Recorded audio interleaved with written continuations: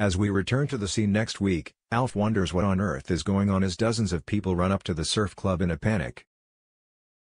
A passing Troy tells him that there's a shooter on the loose, so Alf orders everyone to get inside as he rings the emergency services.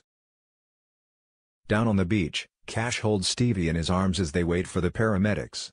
Nelson thinks they should move her up to the surf club. They're sitting ducks where they are, but Cash knows that it could do even more damage. As Cash tells Nelson to head up to the club himself, Stevie tells Cash that he should go also, but he refuses to leave her side.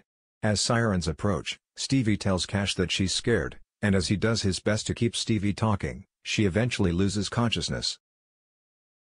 Over at Northern Districts, Bree has been informed that there's a gunshot injury coming in.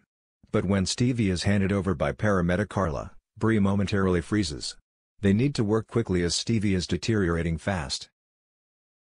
It's mayhem inside the surf club as everyone tries to come to terms with what's happening. There's been no sign of the gunman, with Alf informing everyone that they must remain there until told it's safe to leave by the police. When Nelson tells Alf that it must have been Stevie's stalker that fired the shot, Troy searches online and discovers that Sydney was released following a mistrial. "He came straight here to finish what he started," Troy angrily adds, before bemoaning Stevie for bringing this mess to their movie. Things quickly flare up between Nelson and Troy before Alf is forced to step in. Police swarming the bay, Cash rings Eden to update her, warning her to stay indoors. When she relays the news to Remi and Felicity, Remi insists on going to the hospital. Eden goes with him, with Flick returning home and locking the door.